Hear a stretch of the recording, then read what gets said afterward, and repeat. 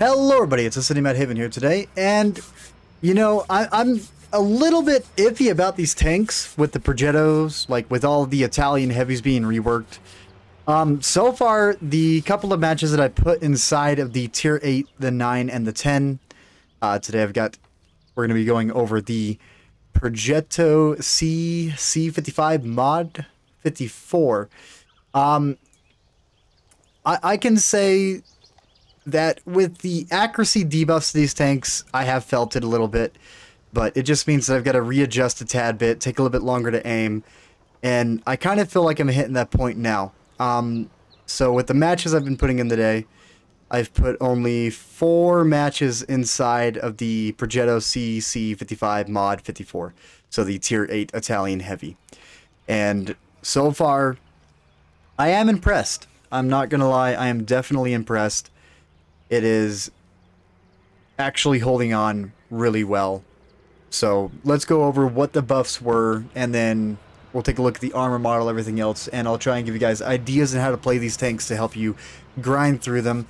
Sadly, though, I have not yet played with the stock gun on this tank, so I have no idea how bad that is. But with the reload improvements and basically having the same reload, getting the next upgrade from 202 standard pin, jumping up to 220 standard pin, 242 premium pin, it might turn out pretty good. So starting off with the Mod 54 Progetto heavy tank. Turret 1 reloads everything else. They've done a decent amount of work with these, but the biggest improvement was from 19.9 to 18.9, 17.9 to 20, 16, and 13. So this reload rate here by itself, your first shell takes a little bit longer, your second shell had 2.9 seconds taken off of it, and your final shell has got like a 5 to 6 second difference.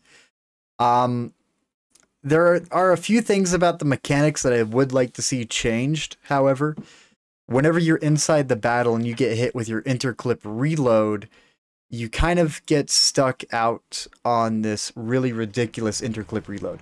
So 6.95 is what it's saying right here with 8.56, 10.7, but every single one of these you can add 3 seconds to it because of interclip reload, or 3.5 seconds. And it kind of takes away from it. I feel like if I fire my second shell, the interclip reload should apply. But with the next shell that loads in, the interclip reload should not exist.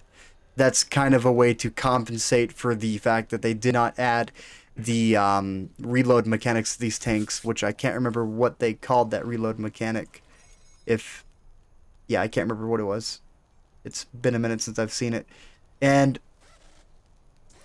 it's just, it feels really weird to look at these statistics and then see 8.31, but the fact is your rate of fire lies to you if you're firing a single shell. It's 6 rounds per minute.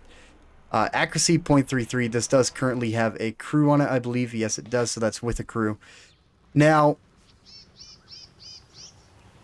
the reworks, the interclip reload, the 10-second reload, I would like to see them kind of, it's reload compensation. That's what it was called. Took a second to remember it.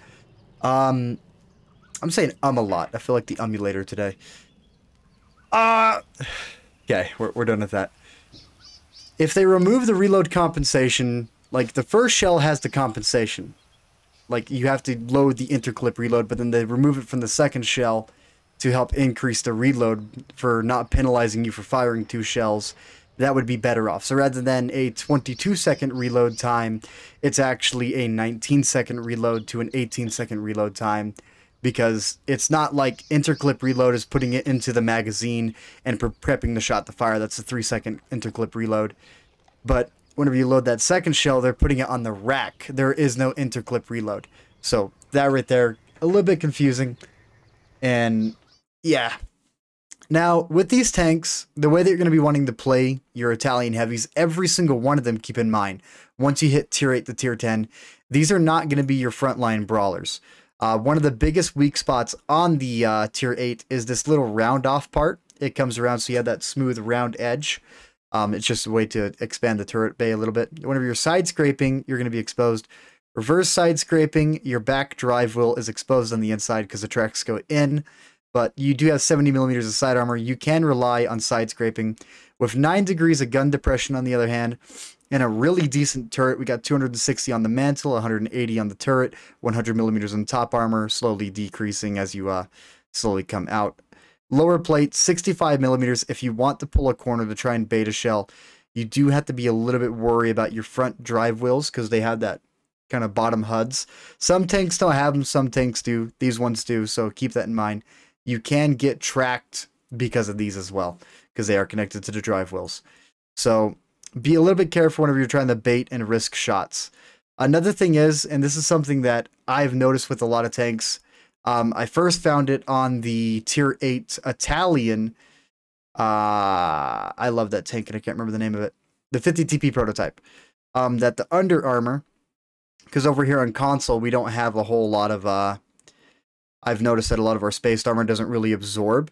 So if people are firing into your tracks, they're going to be hitting the 20 millimeter armor, the 25 millimeter armor right underneath the entire side of the tank.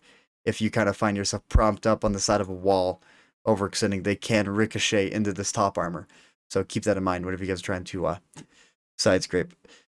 Now, these tanks, I'm not exactly, you know, gonna diss on them or anything else. I have not done a single review on any of these just because they weren't really playable at first. They were extremely difficult to play, and with this rework, they're a lot better. So let's go ahead and take a look at the statistics. I'll tell you guys how I feel about the tank. I have not yet put 50 matches in it, but coming over the next week and a half, I will be, and I'll be putting out an official review on the tank, and then letting you guys know exactly how I feel about the entire line with 8, 9, and 10. 7's not going to be included just because it's a 7, and honestly, the Caro 88 is a really good performer to begin with, and I'll leave that up to some other content creators to take care of. And back at it. Gotta love that pause feature. Okay, so still concealment right off the bat. This is a heavy tank. You're not going to be concealed ever. 1,400 hit points. This is stock, by the way. 320 alpha, 202 standard, 230 premium, 105 high explosive pin. Those high explosives, if you can't get them pin with 105 millimeters of pin, there are some tanks you can outright pin the lower plates. Conquerors coming over a hill, you can pin their lower plates. E75s coming over a hill, no, you cannot. But you can pin them with your premium of 230. This thing is definitely be lacking with 230. Let's go ahead and max this out real quick. Doing with the 220, 242. 242, I've been kind of limited on penetration for tier 8s for a while. 242, you're going to find yourself struggling against 10s, really needing to aim your shells as much as you can, and just taking time in your shots because of what they've done to the accuracy. Your view range at 370, on the other hand, you are not going to want to be in the front row ever. You're going to be you want to be the mid-range support inside these tanks, utilizing your armor the best you can, hitting as many ridges as you can as well, just to try and take peak shots. Make sure that you have only one enemy in view at a time, maybe 2 enemies in view at a time. That way you're defended on whatever flank you're on. You know, you poke out a little bit, you can get your shot off. Or if you feel comfortable enough, try to reverse side scrape, because this thing is going to be a decent reverse side scraper with that 70 millimeters of side armor. The top armor of these tanks as well. Let's go ahead and jump back over. So we got 40 millimeters and then 30 right behind that. On the back, we only have 25, and underneath, we only have 25. So if you're coming over a ridge, you're definitely going to get pinned, period, on your lower plate. Underneath the turret as well, be a little bit careful with only that 20 millimeters. It's really, these tanks, brawling in them is not going to be an option just because of how thin the upper plate is and just how the turret's put together. And if someone's in front of you, they can get a little bit of shots underneath your cheeks and find that line that's right underneath, or they can just aim straight down and pin your armor overall. Now, the damage per shell, the reason why I want them to add a little bit of a compensation mechanic is because you're only doing 320 damage per shot with your 3-shot clip. You're going to find it lacking a little bit in a lot of ways, just because in that 10 seconds it takes you to load your final shell, for instance, we can say like the IS-3 auto is going to load a shell in like 9.2 seconds, 8.9 seconds, and he's going to be putting 390 into you every single time you put 320 into him. The thing is, if you try to clip him out, you have to take a couple of shots before you try to clip out anybody. So if you have to clip out someone, just know putting 2 or 3 shots in first and taking almost all your hit points of damage, and then guaranteeing a kill with those last 2 shells is going to be the only way to really do it. Which, if they were to add a little bit of a compensation for your reload, it would negate that a tad bit. You'd be more willing to fire off 2 shells and then wait for those 2 shells to load again because it's 3 seconds off, and would actually increase your DPM just a little bit. 2.9 aim time. I have not yet played these tanks with vertical stabilizers or enhanced gun lane drive, but seeing 2.9, you can probably get away with dropping ventilation and going after enhanced gun lane drive to get that aim time up a little bit more. And especially with the accuracy at 0.39 and the aim time at 0.9, dropping loader and dropping ventilation for verticals, for, you know, vert stabs and enhanced gun lane drive, it is viable, but you're going to be sacrificing your DPM, but you're always going to be at the mid-range. Doing that will make you primarily a solid support tank, but you're going to find yourself lacking whenever it comes down to you being a part of only maybe a 3-man team, or unless you're doing a lot of crossfires and setting up areas to be ambushes, which you can do a lot inside this game. So there is that. Ventilation for either vertical stabilizers or enhanced gun lane drive. You can trade that out without much of a problem and be fine with it.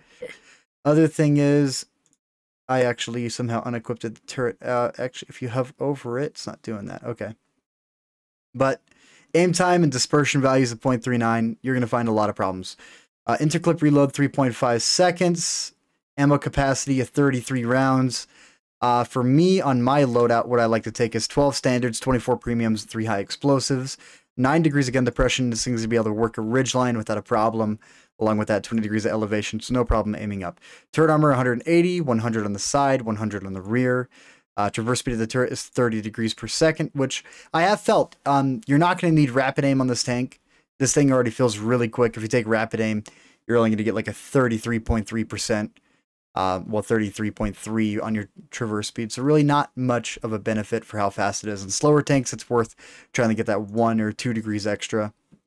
View range, we've already talked about it. You're going to feel it lacking just a tad bit. However, these tanks are quick. The tier 8 out of all 3 of them is the quickest with 17.71 power to weight. I have noticed that I've been getting up to 45 top speed quite a bit. If you want to, and you just want to have a lot of mobility, vertical stabilizers, enhanced gun lane drive, you can drop both those, drop ventilation, get a power terrain on this just to bump it up to 18, maybe a little bit higher, like 18.4, and you'll be really pushing the line a lot more with that extra mobility, because I've been relocating a lot in this tank, and maybe a power terrain would help it out quite a bit. Along with that, reverse speed of 15, it's comfortable. It doesn't feel too bad. You can take your shot and back up. All these tanks right here, they buff their reverse speeds from 12 to 15. So primarily, you know, that little bit of a reverse speed bump, it is noticeable quite a bit. 12% fire chance as well. You're not going to need to take a fire extinguisher on this tank. All of my Italians, including the Basante, and I believe I have like 50, 70 matches in the Basante, I've never been set on fire once. Traverse speed of the tracks, you have 28 degrees. Terrain resistance is 1.1 for hard, 1.2 for medium, and 2.3 for soft. Off-road driving might be optional on this, but with your medium terrain resistance being 1.2 and 2.3, we don't have a lot of soft terrains in this game, really anywhere. So there's only a couple maps that actually have soft terrains that are going to be slowing you down by that much. But off-road driving can help out with your overall mobility on the medium terrain. Signal range is 710 meters. It's going to be helping out with assist damage, a couple of other things. So that's going to be about it. But being in the middle of the pack, you're not going to find yourself really trying to get assist damage unless you're going for tracks. So other than that, let's go ahead and dive into some gameplay. The matches I played in this tank, honestly, I kind of want to put a few more matches in it because I'm not going to lie, I am appreciating these tanks a little bit more just because of what they're capable of. With the reloads that they have and everything that they offer, they honestly do not feel too bad overall. Like, they are actually performing a little bit better than what I was expecting. And seeing just the way that they're put together right now, with the reloads, everything else, they feel like they're in a really good state. Wargaming, they decided to give out this huge thing saying like, we don't feel like these tanks need a buff at all. Just because they're maybe performing a little bit above average and a little bit under average in some areas. One of the things that they said that they're, that they don't want to do is because they're penetrating a little bit too many shots. So they decrease penetration on some of the rounds, increase penetration on some of the rounds, and they did kind of like an ammo swap on the tier 9 for penetration wise. Small gun has less penetration now, and the big gun has the most penetration, which honestly I don't see the point in that. They should have left it the way it was and just found a way to work around it, because a lot of the people who are actually playing these tanks and grinding out these tanks and being a little bit more competitive inside these tanks are people who are a little bit more experienced at the game and want to get the challenge of grinding out these tanks prior. For the average player, or for maybe someone a little bit new to the game, these tanks are a little bit too much of a struggle to be able to play, just because their reloads were kind of playing against you quite a bit, and you found yourself struggling a lot more. Now, this is the reason why I've said in the past that statistic-based buffing and debuffing is flawed, because whenever you have tanks come in that are underperforming for the average player, yet you can put a good player inside of it, and they know positions to go to, they know areas that they can kind of sit out and maintain and actually apply what they know to the game and be able to get those extra shots in every single once in a while. Right there, 2 shots. We have 1 dirt and 1 flight. Actually, I wonder if that went through his tank, because I remember watching that and it looked like it went through his turret on the left side. Now, there is a lot of controversy about this, because you can have the good players playing the tank and, kind of helping achieve that above average a lot. And, they're going to play a little bit more conservative. But now that the rework has been put in place, giving these tanks another 2-3 months, we're going to be seeing their damages start to average out, and a lot of other things start to average out, because we now have the average player jumping inside these tanks. And, I'm not saying this to be mean to anyone or to belittle anyone. It's just the fact is, we have players in this game who are highly skilled, who are even better than me in a lot of situations as well. And overall, it's like, I didn't want to play these tanks because I also struggled inside them. I'm all about telling you guys just the honest truth. Some of us in this game, we suck, and we play it. Honestly, if you guys want to improve, play with a platoon. Have fun playing. That's what I do all the time. I team up with viewers every once in a while. Currently, I'm playing with Puddle. He's been a part of the channel for quite the amount of time, actually. And I've just really been enjoying playing with him, helping him learn the game. Helping him kind of, appreciate the game a little bit more, because all the time when he would message me, he was all like, I'm getting ready to quit the game because I can't seem to win anything. And now that he's playing with us, he sees a lot of things that he's been doing wrong, and he's learning a lot more about the game. And, for me, that's kind of what I'm here to do. I'm here to help the newer player base learn the game, learn mechanics. That's why I try my hardest to make sure that all the content that I put out, it's the reason why I don't upload videos every single day. Because if I do that, I'm going to run out of things to say, and I'm just going to find myself stuck. I'm a content creator that's going to be taking his time to make sure that everything I share with you guys is on dot. That way, whenever you guys come down these lines, or you're looking to do an equipment loadout or whatever, you have a reference point that you can come to for assistance if you ever need it. And if you guys ever have questions or anything that you really want to know, put a comment down and leave a question mark about it, saying that you really don't know or that you need help, and I'll see what I can do to help you out. Now, with this Progetto 54, I have found that with the accuracy and everything else, if you want to play the mid-range role, vertical stabilizers is going to help you get in closer. Enhanced gun lane drive is going to help you be a little bit more supportive as this mid-range sniper, but primarily these tanks, they are performing very well with the 3-shot autoloader that they have. If you fire off 2 shells, you should be perfectly fine as long as you're not firing off that 3rd shell. 3rd shell if it's a moment that you feel like you need to fire off that 3rd shell. If you don't feel like you need to, then don't worry about it. Now, overall, Progetto 54 with the rework, it does kind of suck that they did hammer down the accuracy and aim time the way that they did, just because this thing has got such low alpha. You know, 320 alpha, you're not going to be hitting people super hard. And right there's another shell this game. Does that seem like a ghost shell to you guys? Does it seem like ghost shells are back? Or am I just blind, not able to trace that round? I mean, rewatching this recording now that I see that, I didn't even see the shell, I just saw it. It kind of seems like it went through his tank rather than making direct contact. So it kind of does feel like ghost shells are back, and that's not fun. So, talking about the tank, you know, I'm going to have to invest a little bit more time inside this line and play these tanks a tad bit more. The tier 8, however, I am kind of enjoying the tier 8 a little bit. You know, I didn't want to jump in and just have an absolute negative opinion about the tank right off the bat, just because it's kind of the way it is. Like, you know, because it just, yesterday I played him and I was a little bit, kind of just really irritated by the way what they did to some of these tanks, because they made the accuracy worse, knowing that these tanks already have low alpha guns, and they made the aim time worse even though they have low alpha guns. Like this one, for instance, this is the lowest out of all of them. I don't feel like they should have changed any of the accuracy on this tank or missed with the aim time on this tank, but they did. So it kind of takes away from the tank.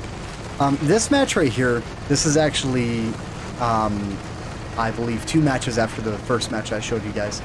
This match, Melanovka is one of those maps that I love to test the tank's armor. I love to take this bottom ridge area to see if you're able to corner peek effectively, and it kind of shows off like what the tanks are able to do. Plus, I know this position very well, and I'm a little bit more comfortable in this spot. I kind of know how to angle my tank in ways to avoid artillery and kind of hug the side a tad bit. But the artillery's got a bigger arc, then I kind of regret it, because I'm going to get hit. Especially with the really weak top armor on this tank at 25mm and 30mm on top of the turret. You will find yourself getting penetrated by artillery quite a bit and one-shot quite a bit. So, yeah, you're going to find yourself at a massive disadvantage there if you're getting focused out by artillery. Now, some of the cons of these tanks is definitely the accuracy and reload. Power to weight, honestly, these tanks have got a lot of things going for them in the high performance category. They're fast, they have mobility, reload times suffer a tad bit, but the thing is, they have reliable armor. The 260 on the gun mantle, the 180 on top of the turret and below the turret if you're trying to come over, and also the 150 side cheeks on the left and right of the turret as well.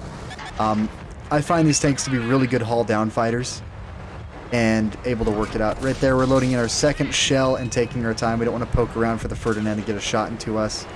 We're kind of watching our reload and possibly going to take our third shot there to take a tank out of the match. So yeah, we're taking our third shot. Blade's pulling up to the left inside the Eradicator.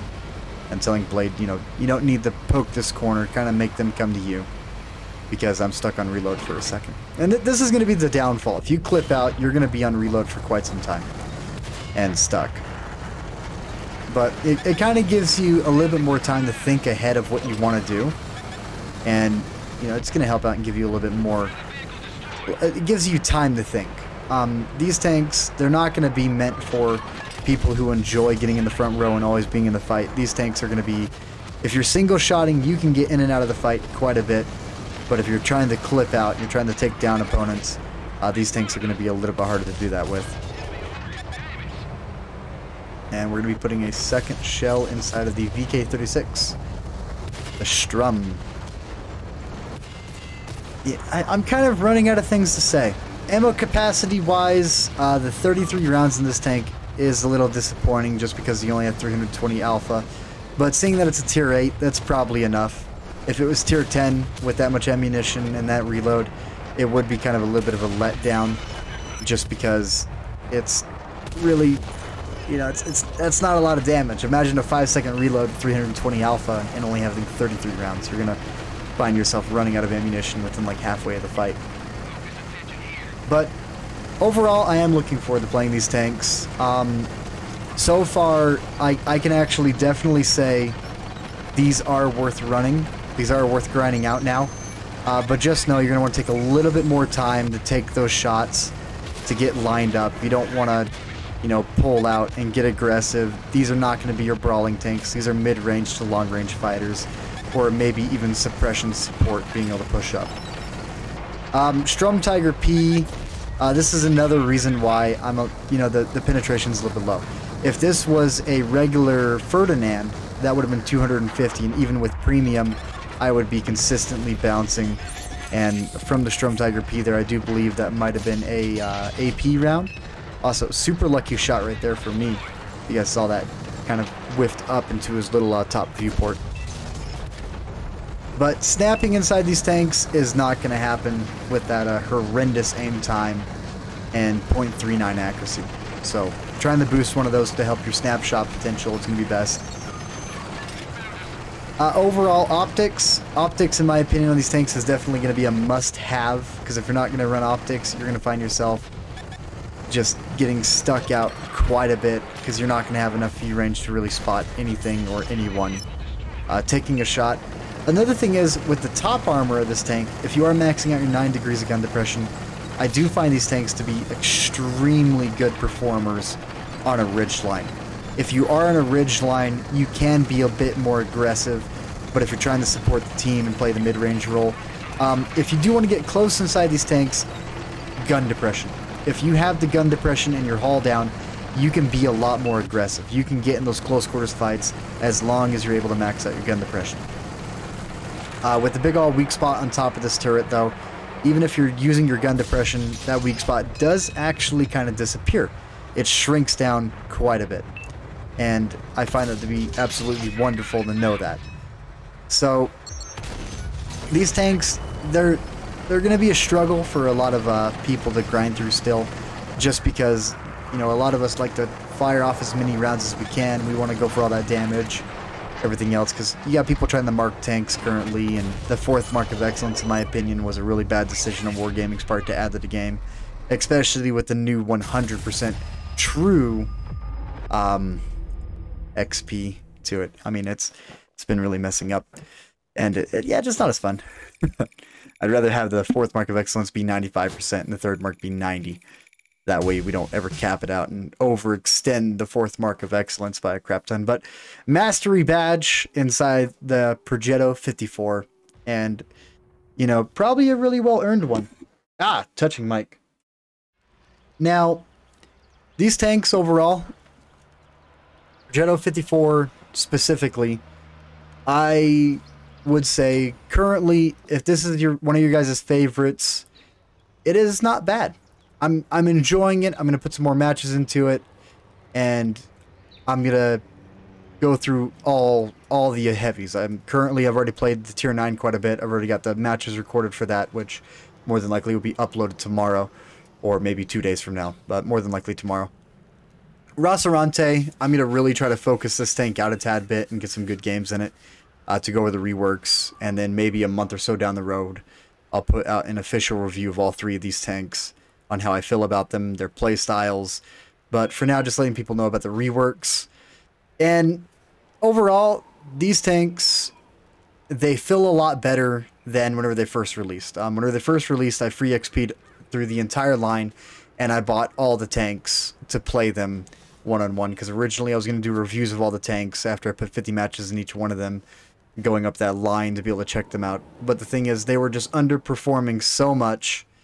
For instance, the armor in the Progetto 66, it's not meant to sit hull down in front of multiple opponents and just sit there and aim and take your time to load. This is more of a peekaboo tank that likes to stay mobile, everything else, but you just kind of feel yourself lacking and getting stuck out in a lot of situations and just taking damage to your gun mantle because it's not exactly thick. But for the matches you guys saw today, equipment-wise, we have optics, loader, ventilation, ammunition loadout 12, 24, 3, and the commander that we used inside the tank is my American crew, which is using Born Leader, Rapid Loading, 6th Sense, Situational Awareness, Off-Road Driving, Clutch Braking, Track Mechanics, Steady Aim, and Rapid Aim. So, as I said, I kind of don't see the point in using Rapid Aim on this tank. That's a perk that you're probably not going to need. because if I come inside here and I try to remember how they set this all up, because they've changed it like 4 times beforehand that used to tell you what it was. It doesn't anymore. It's oh god. Okay, 33.22. So yeah, I was correct about that. A little bit of an increase. You're not going to need rapid aim. If you guys want to build a crew for your Progetto 54, or basically throughout the entire line, bore and leader, rapid loading, steady aim. Rapid aim is not going to be needed. But these 3 perks right here, steady aim to kind of counteract the debuff that they put on them. Off-road driving, definitely off-road driving. Clutch braking, you're not going to need it. Up next on top of this, you know, 6th sense, situational awareness, track mechanic.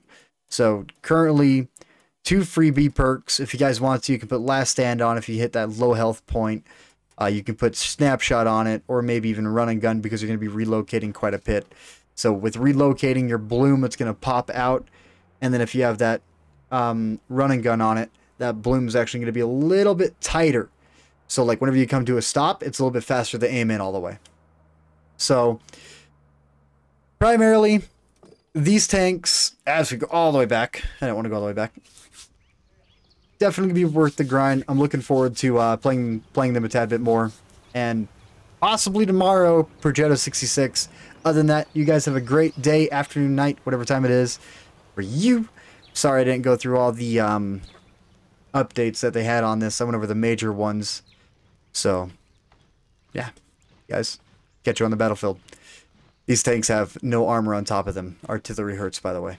Definitely hurts. But have not yet been set on fire. So, that low fire % chance, really nice to see.